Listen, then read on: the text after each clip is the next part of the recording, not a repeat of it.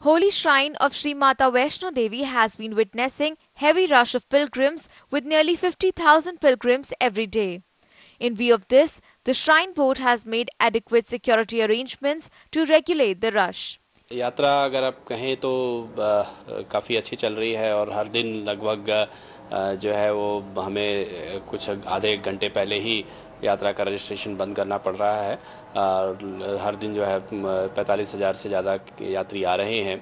गर्मी की छुट्टियां शुरू हो चुकी हैं तो काफ़ी तादाद में यहाँ पर यात्री आ रहे हैं और मैं कहूँगा पिछले सालों से भी अभी इस बार हमारी यात्रा ज़्यादा है। लगभग 60,000 यात्री पिछले साल से और उसके पिछले साल से लगभग 5.5 लाख यात्री ज़्यादा आ चुके हैं और जो है अभी अमरनाथ की यात्रा शुरू होने वाली है तो उसमें भी काफ़ी तादाद में श्रद्धालु यहाँ पर आएंगे। व्यवस्था तो अच्छी है लेकिन भीड़ के कारण थोड़ा लोगों को परेशानियां हो रही हैं। जगह जगह पे बहुत ज़्यादा भीड़ हो जा रहा है और ये घोड़े खच्चर जो है वो ज़्यादा परेशान कर रहे हैं चढ़ने वाले लोगों को।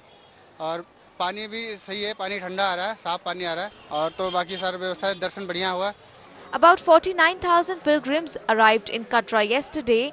About 80,000 to 90,000 pilgrims have performed darshan at cave shrine of Mata Vaishno Devi during the past few days.